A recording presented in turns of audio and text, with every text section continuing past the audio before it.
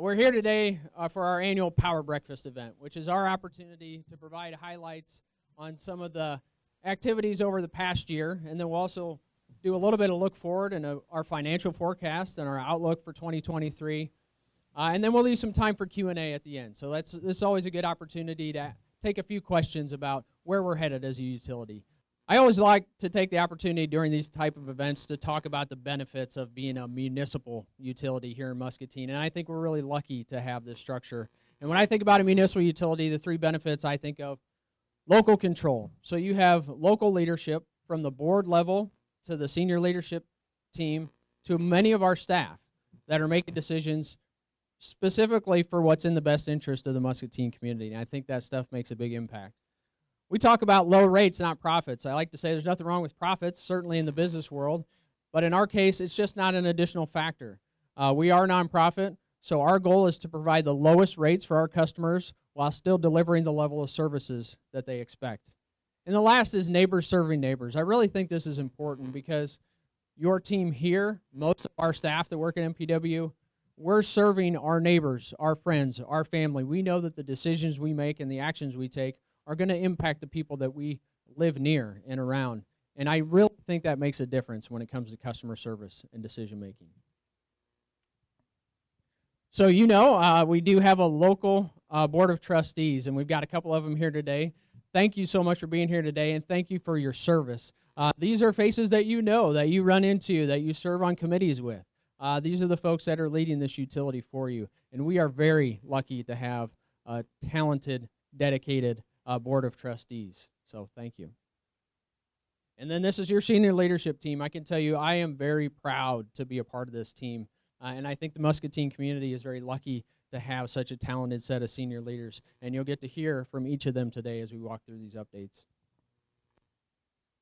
So you may recall, if you've come to these before, we're actually 2 full years now into the new strategic plan that we rolled out for 2021. And I am actually amazed at the progress that our team has made on that strategic plan over the past couple of years. And if you recall, we laid that out into 5 key strategies that you see on the screen here. And so today we're going to walk through just a few highlights on some of these strategies over the past year. But we really have made great strides even within 2022 in furthering developing our leadership and our staff, better leveraging technology to make our operations more efficient. Continuous improvement culture is getting expanded throughout the utility. We're improving our customer experience and rolling out even a brand new customer information system that Erica will talk about. We invested over $15 million in capital projects last year, most of those for infrastructure and things that will improve or maintain the reliability of the system. We took another major step forward, another milestone in our Powering the Future plan in 2022, and Doug will talk about that. And then we continue to grow our services.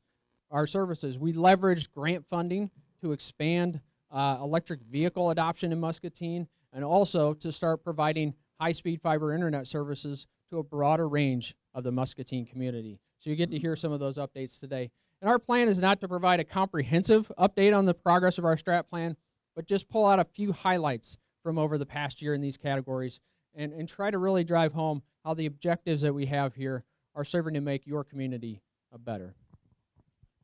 And with that, we'll roll right into Strategy 1. Good morning. I get to start talking about one of our greatest resources here at MPW, our employees. With the continuing number of good number of retirements and changing business needs at the utilities, we've begun reinvesting and investing in staff development and training. We want our staff to be successful not only in their current roles, but in the next opportunity that's available for them at Power and Water.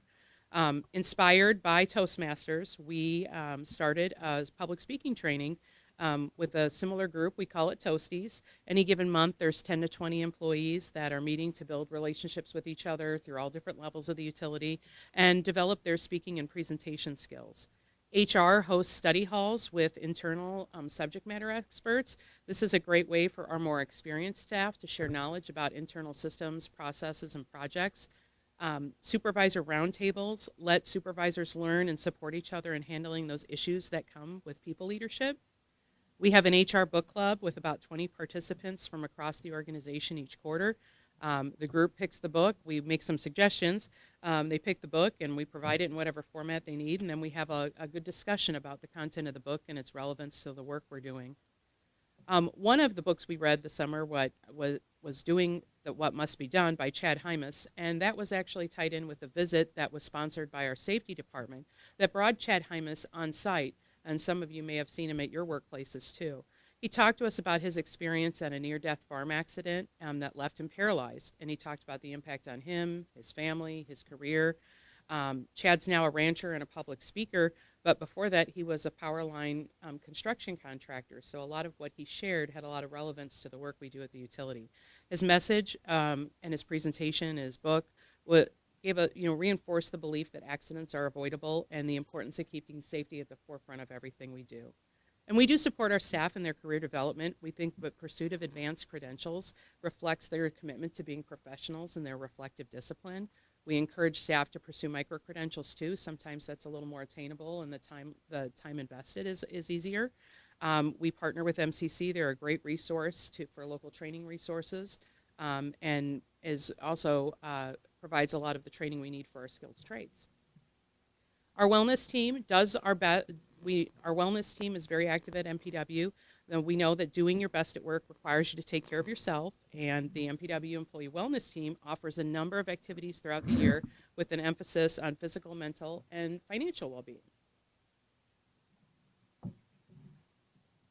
So our robust safety programs help our employees to be reliable on the job and then be there for their families after the workday is done. It also helps to keep costs down for our customers.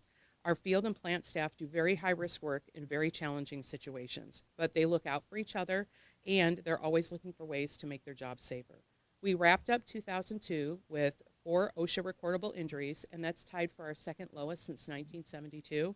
And considering the amount of work that gets done at the utility, and then especially in the generation department where they work comparable hours but with less people, it's a really great achievement. Now our goal remains 0 accidents, and we'll continue to work towards that in 2023.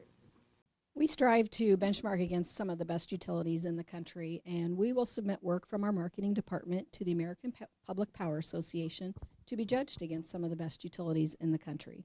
We were honored that our I Am MPW video series, which features Doug and other generation employees talking about our Powering the Future strategy, received an award of excellence, and our Powering the Future webpage, which also shares information about this important strategy, received an award of merit.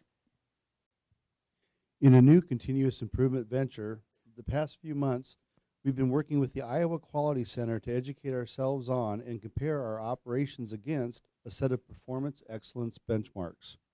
This is part of the Iowa Recognition for Excellence program, which is based on the Baldrige framework.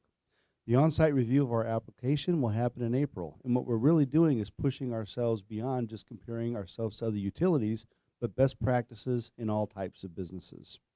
We also added 2 new Lean Six Sigma belts to our ranks this year. One of our CAD techs earned her green belt, and our manager of transmission and distribution earned his black belt. So it's great to see this level of engagement at all levels of the organization. And the visual on the right shows our ongoing investment in the culture of improvement. We had 532 suggestions come in from our folks last year to make things better, safer, and more efficient. Each of those suggestions is evaluated by the team, and if approved, it's given the support to put it into practice. This is a look at our new 5-year capital projects map. This includes projects from the city and MPW. The interactive map allows us to look ahead and see where the work is being done and by who. It gives us a quick summary of the work and the investment being made in each neighborhood. With a quick look, we can make sure that we're aligning our efforts. The worst thing that can happen when we're planning projects is not coordinating with our partners. We don't want the city to tear up a street, do their work, and we miss that opportunity, and the next year we have to tear up the street because we're going to inconvenience our customers again, and we're going to drive those costs up. So it's going to be a top priority for our GIS team to meet with our partners and keep this map up to date as we look ahead. Our next step will be to share this in a forward-facing map out to our customers so they can use it as well. They'll know what's happening in their neighborhood, the status of the project, and even how to avoid those construction areas. As the need for high-speed, reliable internet continues to grow, MPW initiated a restructure of our internet packages mid-year, eliminating lower speed options and making higher speed options more affordable. This follows industry best practices to right-size offerings and optimize the customer experience with fewer and better bandwidth options. We successfully implemented Phase 1 internet restructure on our residential and business class shared fiber to the home network. With a combination of multiple bandwidth and pricing changes, the highly coordinated efforts of our communications operations group, customer services, marketing, and IT completed the changes seamlessly with no negative operational impacts. Customers responded favorably and have taken advantage of low-cost upgrades. Since the restructure, we've seen a significant increase in the number of our gig signups, showing that the new price point was a move in the right direction. With goals to have 100 meg as our entry service and get gig pricing to under $100, look for Phase 2 restructure in 23. We lowered rates for our managed MAN, which is an enterprise service, our MAN Internet, MDC, and unleased fiber service. MAN and MDC services provide dedicated bandwidth that is monitored for several conditions at the customer level, including out of service and bandwidth usage. This is for critical business services. To create a better experience for our customers, we launched Nix Picks in December. Now when you select the on-demand button on your remote, 5 hit movies will be featured for easy rental. Additionally, a folder of hot and popular titles has approximately 50 titles of fan favorite movies at your fingertips. Hundreds of titles are still available if there is a specific movie that you're looking for. We love hosting Customer Appreciation Days and have great volunteers who continually envision new activities to help customers learn more about their community utility. We took guests on a tour through our Grandview Avenue well field, the site of our future Muscatine Solar One project, and ended the visit into our power plant site. Guests young and young at heart alike got to play a news reporter covering a story about a local Godzilla sighting as a tie to all the community production we have on MPW Fiber TV. Last year's event was educational, hands-on, fun, and memorable for over 600 guests. Seems like we've been talking about our new CIS for months, and after nearly 30 years with our current customer information system, we transitioned to iView Connect on Monday, seamlessly, kind of. The internet did not go out on Super Bowl Sunday, which was one of my big fears. But we've had a fantastic cross-functional project team working to go live with the new system over the past year. Many, many screens and processes are changing for our office staff. Field crews are going paperless and will now close out their own work orders. Even our system control group will manage outages through iView. Customers will see a new bill design. We're generating our first bills today, and with additional information to help them better understand their utility usage and a new shorter account number. Certain auto-pay customers will need to re-register to reactivate auto-pay, and we've sent postcards and emails to those folks to remind them of that. In the age of doing business via smartphone or tablet, MPW customers have been asking for an app, and iView Smart Hub offers both an online web portal and mobile app. With Smart Hub, you can view usage and billing, manage your payments, notify a customer of account and service issues, and receive special messaging from MPW. iView connects multiple accounts with the same customer name. If your business or you personally have multiple accounts, we really think that you'll like this feature. Now that we're in the new system, we have some easier ways to help you connect multiple accounts to make it easier to manage payments across your multiple properties or to track account usage. Rachel Reed, our customer services manager, is in the back, and she was one of the co-leads of the CIS project. She's with us today, and she'd be happy to demo Smart Hub after the meeting or even help you get signed up if you'd like. Phase 2 ideas are being considered. We know there's going to be additional efficiencies to be realized, and that we can eliminate some specialty software programs by launching additional iView modules and integrating data into one platform. MPW is a fan of solar, and we're adding solar to our own portfolio in a big way.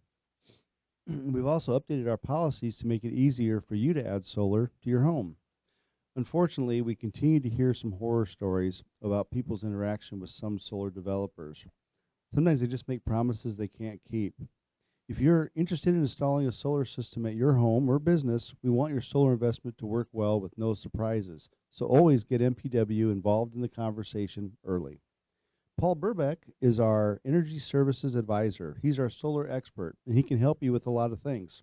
He can verify promised payback calculations, confirm the installation will fit on our system with no required upgrades, which can drive up your costs, and he'll also answer any other questions that you have. This last year, we spent a lot of time reaching out to people talking about solar, and we developed a nice catchphrase. If you're looking at adding solar, better call Paul.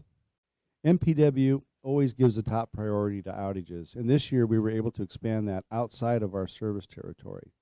After Hurricane Ian hit land in September, the call for mutual aid went out, and MPW quickly responded. We were able to send 3 people down to New Smyrna Beach to aid in the recovery efforts. A big thanks goes out to Dave Scott, Barry Garrettson, and Chad Benke. They spent a week just south of Daytona helping a utility in need, and we want to also have a big thanks go out to their families for supporting them. We are active throughout the community, supporting organizations and events that let us connect with our neighbors and make Muscatine a great place to work.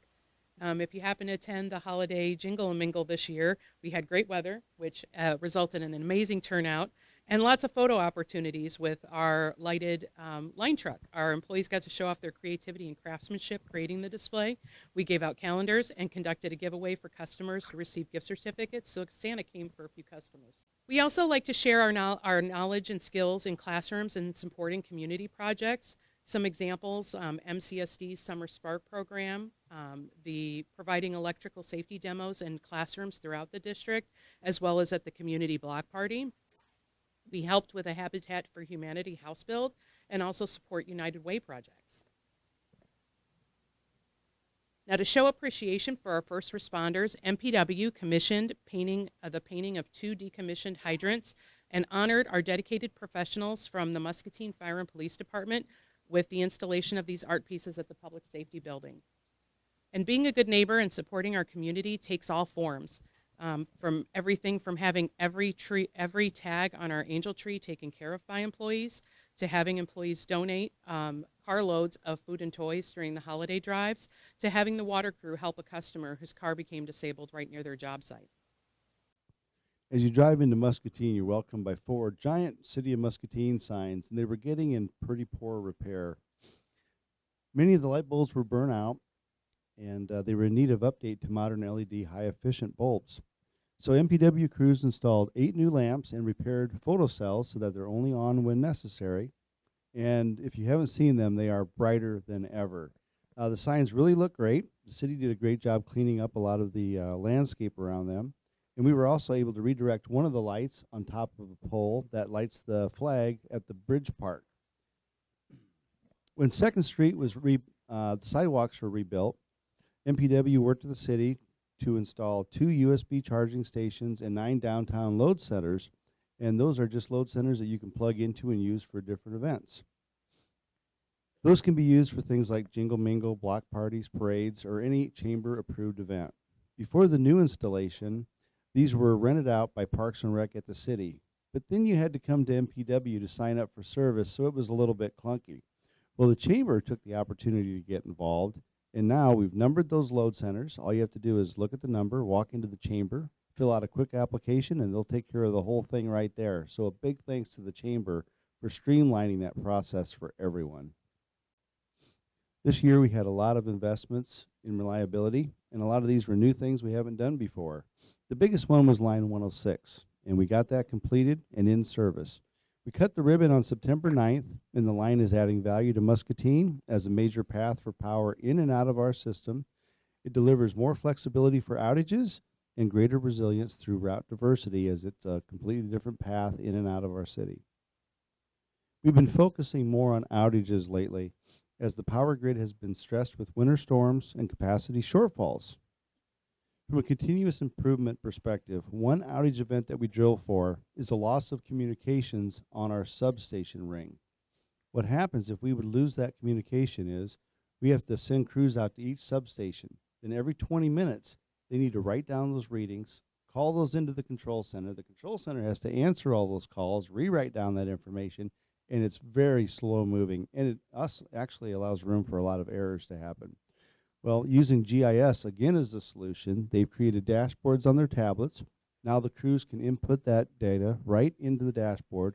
It uses a separate communication path, and now all that data appears right in front of our system operations team, so they're aware of what's going on at those substations, and it's just a fantastic improvement. It's almost like having real-time values without having real-time values. Next, we started expanding our scope of incident command and the size of our team. We used to do a lot of this informally, but now when there is an emergency on the grid, we have a formal process where we bring the team together, we evaluate our system, we make sure that we're working closely with MISO, we look at the offers of our units and make sure that they're updated so MISO knows what we can do to support the grid, and we're also working closely with staff to how we're going to make sure we contact our customers and our key accounts. So doing all that together formally puts us in a great position to weather those storms. Next is reliability, and we've hit 5 nines. As far as our availability to serve our customers, this is a target we're always shooting for, 99.999.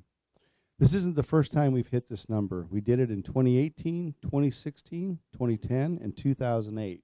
Before that, records were maintained a little differently. So we have a great history of being available to serve our customers' reliability.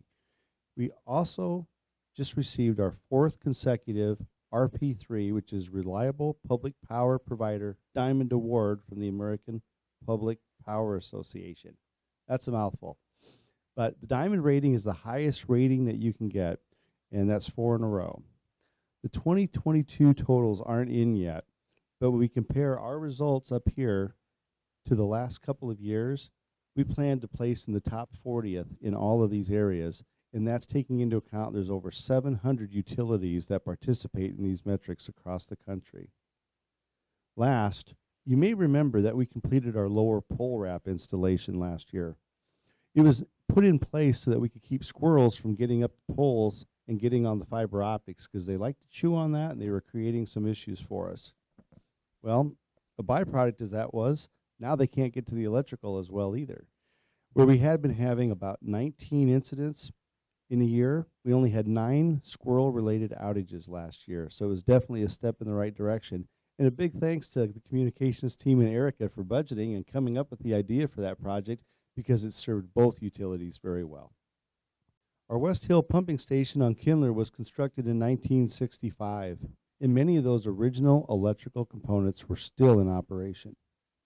That station is responsible for pumping water up to the tower, which supplies the high side, what we call the high side, which is East Hill and Muscatine. A new motor control center and electric service was needed to improve the reliability. As we took a look at the project, we reviewed to see what else we could do to make improvements. We right-sized the pumps. They were 4,000 gallons per minute, and we dropped those down to 2,500. Those larger pumps created some problems as they would kick on and off, and they could create disruptions on the system and even pockets of discolored water. With the smaller pumps, we're still able to meet our demand at peak, and they do it much more efficiently using less power. This year, the exterior of the pump house and the square reservoir structures just north of them will be addressed. We'll be making the property look nicer, extending the life of those structures, and get the appearance to the level that reflects the MPW brand. We know reliable internet is just as important to you as reliable power. Since our fiber to the home project completed, we've continued to make network improvements during overnight maintenance windows. Add to that the collaboration with Ryan's T&D group on the lower pole band wraps, and these efforts have resulted in steadily improving reliability stats for our internet, TV, and fixed wireless services. Continued reliability initiatives are planned for 2023 as we, too, pursue 5 nines for comms reliability. In an effort to achieve best-in-class communications system reliability, the communications team replaced the entire backbone infrastructure for the enterprise manned network in 2021 and built redundant network fiber paths to provide seamless failover. In 22, new routing paths were built for each of our enterprise customers. Edge equipment was replaced, and those customers were physically moved to the new network. The newly refreshed hardware platform can provide up to 10 gigabits per second max per connection of dedicated internet bandwidth. We also can provide up to 100 gigabits per second of dedicated bandwidth between local locations and any co-located hardware housed in our efficiently optimized and hardened network operations center. For residential and business class customers on our shared fiber to the home network, upgrades to equipment in our NOC began to increase shared capacity to 10 gigabits download and 10 gigabits upload. Because fiber capacity is nearly limitless and MPW has fiber to every home and business, these upgrades are implemented with minimal additional investment and require no field construction work. Both our MAN and fiber to the home networks are designed to easily scale with bandwidth usage growth, providing a better internet product and enhancing customer experience. As we invest responsibly in reliability for corporate IT, we continue to focus on cybersecurity improvements. We require MFA for all connectivity to our internal and cloud infrastructure. We increased our password length and complexity requirements for domain access, and IT staff audited all elevated access and administrative user accounts to implement a least privileged access model for administrators. Thanks to the work of Brandy's group, educating our employees on cybersecurity and how prone we are to it as a utility, we had pretty easy adoption by our employee body. We improved our backup and recovery solution and with added redundancy, new immutable storage, and increased data retention. We upgraded our endpoint device management platform for all Windows, Android, and iOS devices. And based on equipment and process changes since our last audit, we saw improved results from our 2022 third-party penetration and social engineering test. MPW has multiple layers in place of security to defend against risks and threats that come with technology. We also have numerous environments to protect that each have their own unique risks and operational requirements. We have a corporate network, the ISP, operations technology like the plant DCS and SCADA systems. We are part of the bulk electric system and have to operate to the national reliability and critical infrastructure protection standards. We use know before to address phishing because we know email is the easiest way for a bad guy to get into one of our systems. We're tied in to the industry, national, state, and local levels to maintain situational awareness and be aware of evolving threats and risks. And we participate in incident response training, recovery plan tests, and tabletop exercises to verify our procedures, prepare in case of emergencies, and challenge problem-solving skills with unique challenges that might come up. So for the Powering the Future objective, it's really looking at a balanced approach. We're going to increase sustainability in the system while maintaining reliability and affordability, while leaving a spot open for flexibility for future additions as that technology evolves. This is something that's discussed every month at our board meeting, multiple other public events, and our next one is going to be March 6th, 2023, and I would encourage everybody here to attend that meeting. It's a great chance for your voice to be heard. Our first objective was to expand the renewable portfolio. So the 24 megawatt Muscatine Solar 1 project is taken off at Muscatine's Grandview Avenue Wellfield site. It's anticipated that construction is going to start in the fourth quarter of 2024 with that unit coming online in 2025. If you probably recall, back in November of 2022, the power purchase agreement was signed with Nokomis Energy to get this project started. Since then, they've been working on development items like site design, getting permitting, financing, and environmental assessments, while MPW has been working on the MISO interconnection, as well as the local physical interconnection. That's a project Ryan's group is working on. So the support of GPCH and I Bear were really key to making this thing happen through our Choose Green Muscatine business program. It was super important. But there's still an opportunity if you want to participate in this program.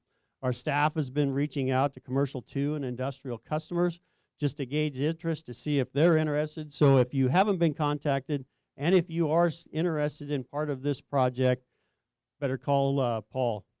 Thanks, Ryan. Better call Paul. He's the guy. And our residential customers can continue to participate in all of MPW renewable projects through the Choose Green Muscatine program.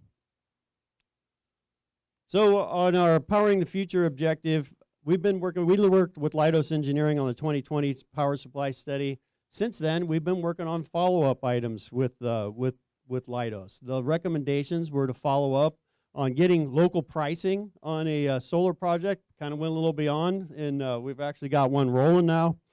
The other piece was to follow up on the combined heat and power unit, do a detailed study to figure out what the exact performance and thermal characteristics were going to be of that unit here in Muscatine. So, and also update the cost data. So we worked with Stanley Consultants on that first. Then that information was rolled back into another rerun of the power supply study that we plan to share with the board at this month's board meeting. Again, we'll also follow up with that same presentation at the customer forum on March 6th. Again, I can't say this enough. This forum is a great opportunity to voice your priorities and concerns for your business. This is a CO2 slide that represents MPW's climate actions as they compare to global actions and targets and goals through 2050. And the key is on the y-axis there's a percentage of reduction in CO2 to keep the global warming less than 2 degrees C. And that's indicated by the teal line. The green line up on the top is what happens if we don't do anything. That purple line represents MPW's reductions in CO2. This slide now includes the 2022 CO2 emissions, as well as the projection with plant units 7 and 8 operating as peaking units. And you can see the dotted line down there is MPW's CO2 emissions target of 65%. And then this is all going to take time. So this transition it's really important to make this transition reliably and safely. So moving forward, units 7 and 8 are going to operate as peaking units. This is a really important part given the shortfalls in capacity in the MISO system, which Ryan had pointed out previously, primarily driven by unit retirements in the system. So it's getting pretty tight out there. Unfortunately, Unit 8A experienced an unplanned outage in December. It happened on December 23rd. You probably remember it was a little chilly out, December 23rd. And due to a long repair time frame, a mutual decision was made with GPC to end that steam sales contract a few weeks early.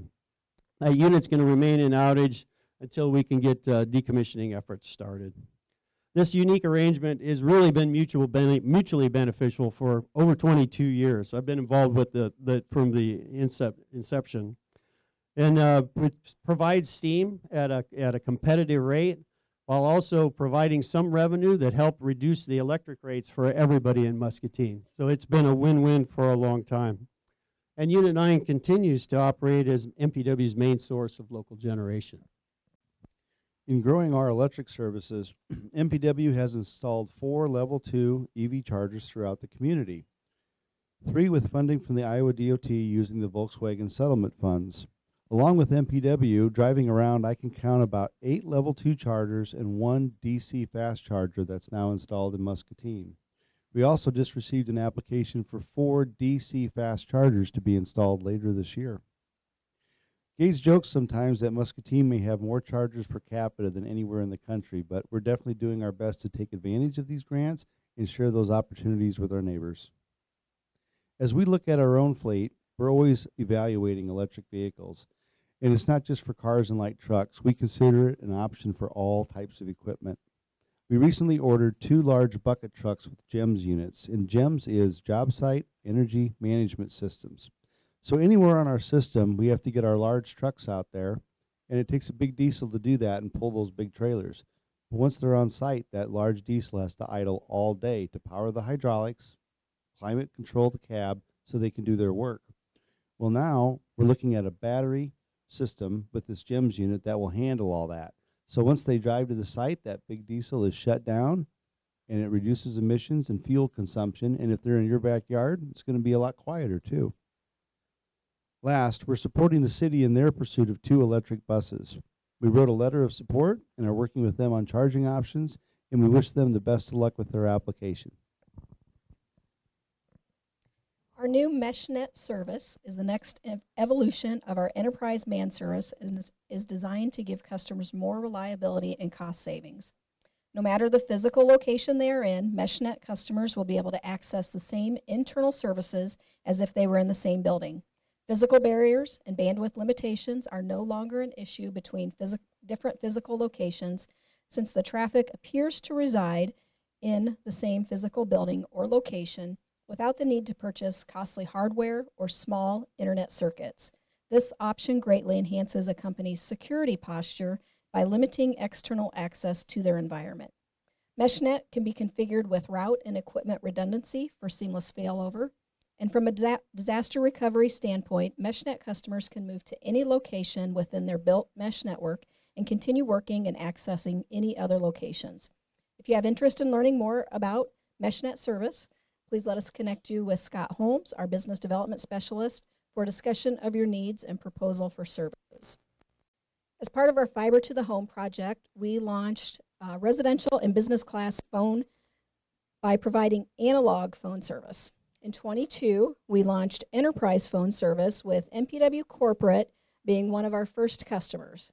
We were a challenging customer with 2 physical locations, desk phones and soft phones, and third-party PBX support, but we made it, and with a lot of pre-work and testing, the transition has been very successful. In total, we have 4 customers taking enterprise phone service. Supply chain issues has been the biggest constraint, growing this service even further. MPW saw significant cost savings compared to the charges from our former provider, and we've demonstrated similar savings for our other enterprise customers. If you have analog basic phones or a PBX, we have analog, PRA, and SIP services available. Again, please let us connect you with Scott Holmes, our business development specialist, for a discussion of your needs and proposal for services. We seek to help make Muscatine the best place to have a business and to live. Desirable communities have access to the best services, so we continue to look at small pockets next to our existing service area that have never had MPW communication services and budget for plant extensions. We completed 3 small extensions in 22, bringing gigabit internet, TV, and phone services to a new group of customers. These small new builds have prepared us for our upcoming large extensions. MPW was awarded 2 grants from the state of Iowa to make expanding broadband services further into the county more economically feasible, and we received additional funding commitment from the county for our NOFA 7 project. Engineering design work was completed last year for both NOFA 6 and NOFA 7, and permitting has begun. We had about a dozen bidders for our mainline construction contract and awarded the bid to Price Industrial Electric out of Cedar Rapids. Price is an experienced fiber contractor, having completed work for the Iowa DOT and large middle-mile internet service providers. Construction is planned to start this year for NOFA 6 and in 24 for NOFA 7. We do expect additional broadband expansion funding to become available, so we've worked with both the federal FCC and the Iowa Office of the CIO on updating high-speed broadband data maps to position ourselves for additional grant opportunities. So our net income, MPW's net income in 2022 was $7.7 million, and that's a little more than double what we had in 2021. It's also substantially different from what we budgeted for 2022. It was a loss, actually, of $2.6 million, so dramatic difference. So why the big difference? It's largely driven by what's going on with the markets. MISO markets, where we sell our energy into MISO, then we buy it back from MISO. But we sell the energy from our generation into MISO. Those markets went off much higher because the natural gas prices were higher, and I'll show a graph of that later. But our generation was higher than budget, but it was actually lower than what we did in 2021. The sales into MISO were $47 million above budget and $33 million above 2021. So those are just really big numbers for a utility our size. You can see here for each of the 3 utilities. So the first bullet point there is for electric, and it's the 3.7% above budget, 15.5% below 2021 for the net generation. And then water sales were down from 2021, but 2021 we had a big increase in our industrial sales for water. So we maintained that level in 2022. Communications margins, 400,000 better than 2021, and that's as we continue to improve our internet margins by about 300,000. You can see there on the two graphs the sharp differences, especially on the electric side. So compared to budget, compared to 2021. And you can see the history there of our net income. So the crazy energy markets, the spot natural gas prices averaged $8.81 in August. That was the highest peak. And then we saw energy prices, what we sold into MISO, at $101 a megawatt hour. So if you think about that, that's 10 cents a kilowatt hour. And if you look at many of the rates you have, they're obviously below that. So, but with our generation, we were able to hedge and keep your energy prices low. So looking at that graph there, the top two lines are energy prices, what we sold into MISO, what we purchased from MISO. And you can compare that to the blue bars. Those are natural gas prices. So gas prices really started to increase in April, and they peaked up in the summertime. Then you compare that to those lower set of lines for energy prices, and they're much lower for 2021. So if one of the things for when you think about the rates for MPW, we kept them steady. We didn't have EACs. We didn't have an unusual rate increase. There were a lot of utilities in the U.S. that couldn't do that. When I looked at national EIA numbers, for example, for residential customers, it was above 15 cents per kilowatt hour. Our rates were about 12 cents per kilowatt hour. So there's a substantial difference, and that difference was driven by a lot of utilities trying to pass through high natural gas costs, high energy prices. There were other utilities that couldn't get coal, and so they had to buy from the market. So we had a good supply of coal, we had our generation operating, and we're able to keep our rates steady. So this next slide, you can see a 5-year history of natural gas prices, and in 2022 is when they really took off, about April of 2022. That period there of high gas prices is over now almost. So if you look at natural gas prices today, when I looked at the futures this morning for March, they're $2.50, and the prices here show that they were much higher. In 2022, the biggest sustained period of the last 5 years, but if you look back further than that, it's the longest sustained period of high natural gas prices. There was one of the reasons that prices dropped. There are two things. One is that we haven't had much of a winter as far as weather, so natural gas prices have dropped. Production is high, but an LNG facility in Texas had an explosion and fire in June. It's still not running yet. I don't know when it will run now. They keep saying it will run soon, but that was 2 BCF per day of natural gas that was being exported.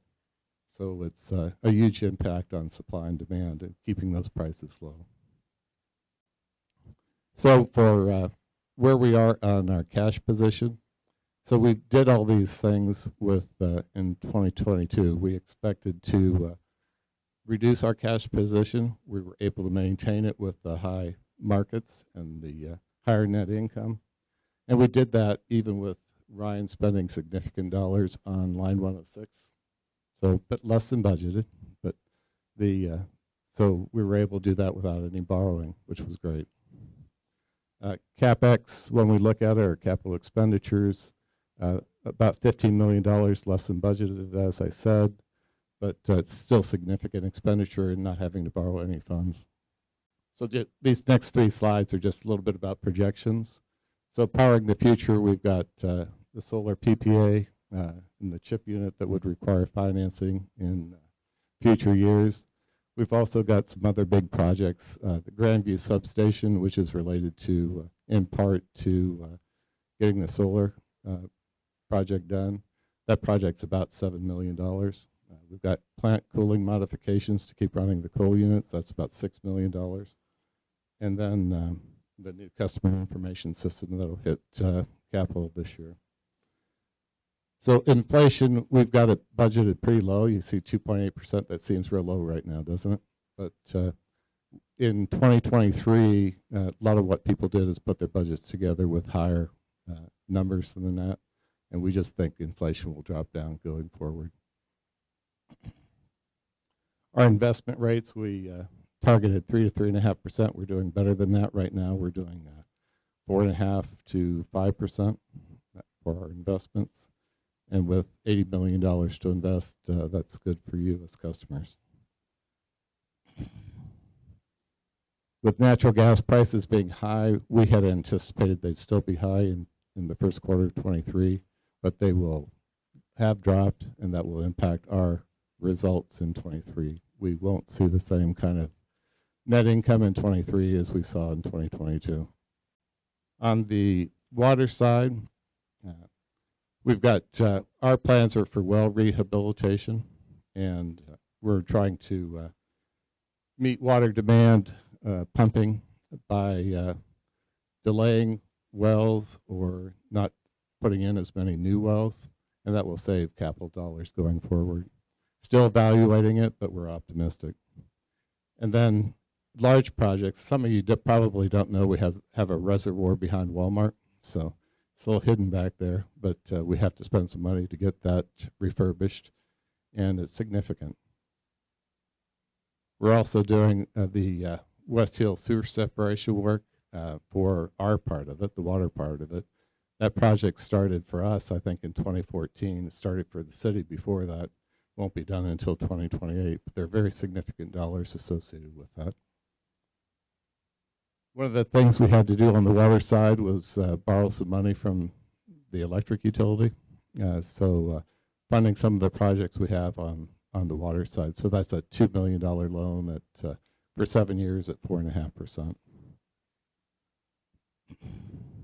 The planned rate increase shown there is what we have in our budget right now. It's significant. We've had a couple things going on. We've got the higher capital expenditures, but we also have higher chemical costs that have gone up about 69% in 2022, and it's also their prices are about double what they were a year ago right now. That 8% won't necessarily be the same for all classes of customer. It could be different. So we're doing a cost of service study right now. We'll be talking to our large customers about that in the near future, and still need to evaluate that with our Audit and Finance Committee and the Board of Directors or Board of Trustees. Unit 8, sorry, Holly.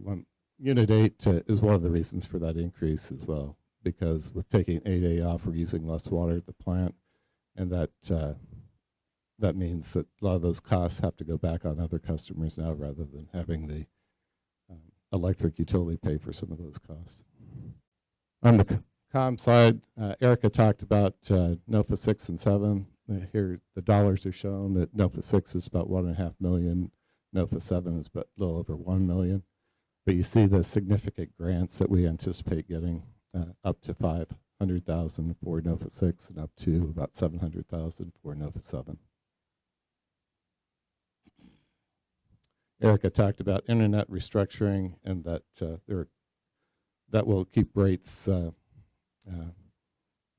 actually lower per for what the speed you get. So, but we're not planning any increases on the internet side. We are anticipating increases on the video side of about 6% per year.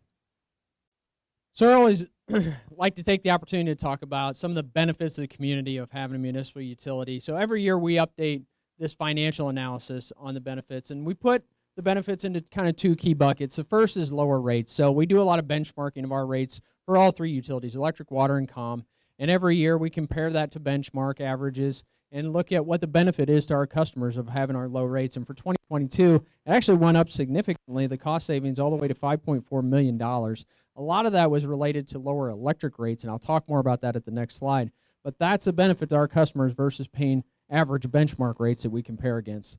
Now on the other side is free services to the community. It's another great benefit of being a municipal utility, as we provide services like free utilities for electric and water to city facilities, street lights, and traffic signals that we install, maintain, and operate, fire protection throughout the system, and then customer rebates and energy services for our customers that we provide. And that came up to about $2.3 million of additional savings to our customers last year. So in total, in 2022, $7.7 million in savings by having a municipal utility, and that's over $300 for every single resident in Muscatine for 2022. So that's significant.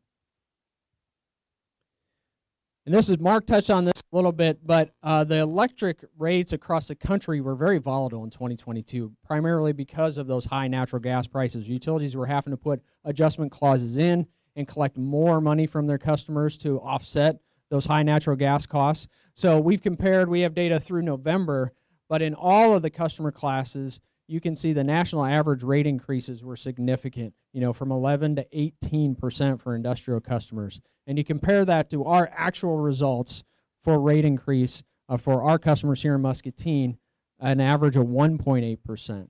Very, very stable. We had planned and budgeted for a 2% increase, so we came in a little bit under that even. But when you compare that to what was going on across the country, significant savings to our customers and a huge benefit to Muscatine.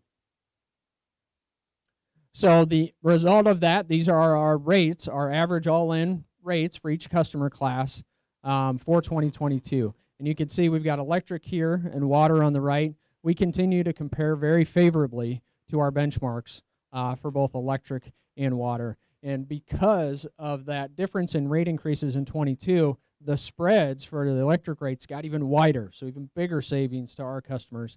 And these are significant. You look at the commercial class, this difference between the national average and our rates is about 25% savings to our commercial customers.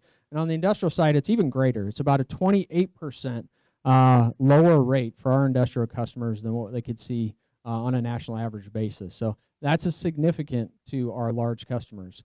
And on the water rates, we continue to compare very favorably to our surrounding larger communities, especially for the customers that use higher volumes of water. Because we have relatively low treatment costs for every gallon of water, those higher volumes can be provided and sold at a very low rate, even with those chemical cost increases that Mark talked about. By relative terms, when you compare to other communities, still very, very low. So that's what we have planned.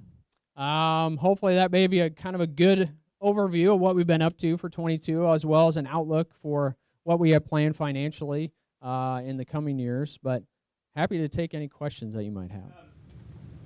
Do you think the natural gas markets have largely baked in the shortages caused by the conflict in Ukraine, or do you see volatility more in the future? Yeah, let Mark take this. Guys have turned it off. For natural gas prices, we're exporting the U.S. It's exporting about as much LNG as it can to Europe. So that's really taking the natural gas out of the U.S., out of domestic supply. So those prices don't have as direct impact on what's going on with us. You see a big disconnect with what prices are in Europe and what prices are here in the U.S. for natural gas. That's starting to narrow a little bit, but I don't think what's going on in Ukraine will have that much impact. There will be efforts to increase LNG exports from the U.S. over time, and getting that facility back would increase that export of LNG. So will put pressure on prices, but when we look at the forward curve right now for natural gas, it's pretty low. Thanks. Yeah, I think, as Mark's saying, you definitely see that big spread because the U.S. is kind of capped out on what it can export. But I think that dynamic is going to continue to maintain as demand in other parts of the world increase for gas, and the U.S. continues to have a low-cost production. You'll continue to see increase in exports, and that will have an indirect impact on the price. I didn't catch it. Did you say what the rate increase was planned for the electric utility? So we're expecting modest, somewhere around 1 to 2%, I'd say. I think in our budget, we estimate about 1.1% base rate. But we're in the middle of a cost of service study now that we're working with our outside consultant to do, and we'll be bringing back to the Audit Finance Committee and the board in March. But I would expect the base rate to be probably in that 1 to 2% range. The other thing we're doing there is looking at how it allocates among customer class, again, just like the water side. So you could see different increases for different classes of customers. Yeah, so coming off of that really strong year in 22 sets us up well for a low adjustment next year. And do you keep a chart of your historical rate increases over time? Is that available to? Yeah, it could be. We do when we do any rate adjustment to the board. That's one of the things we provide is that kind of historical rate adjustment table. But I can certainly get that too. Okay, thanks. Last year you talked about the decommissioning of current units, and could you touch on the decommissioning of 9, if that time frame is still the same going forward, and if the planning and construction of a natural gas fired facility is still on where you were a year ago, or is that altered? Yeah, that's a good question. So I think that those details are the things we'll be talking about with the board at the February meeting. We'll be sharing at that customer forum on March 6th. As Doug said, when we're coming from the last study, we were following up on a lot of those plans, and we have updated assumptions on costs and operational details for that chip unit, and now we put back into the model for the power supply study. So we plan to review kind of our updated outlook on things. More to come just in the next couple weeks as far as details on that. Very good. But I would say in general, though, one of the big themes that's different from 2019, 2020, when we did the last study, to today, is the market, the MISO market, has gotten much more strained on their capacity outlook. For a long time, MISO had excess capacity, so they didn't have much value in the market. And as we've seen more retirements of baseload units, that balance of capacity and demand has really shrunk. And actually, in the last year's capacity auction, MISO was short on firm capacity in the auction. So that's definitely different from 3 years ago, that outlook on the balance of capacity. So the value of having capacity installed and in the ground is definitely higher now than it was a few years ago. So that's one of the big assumptions we baked into the current study.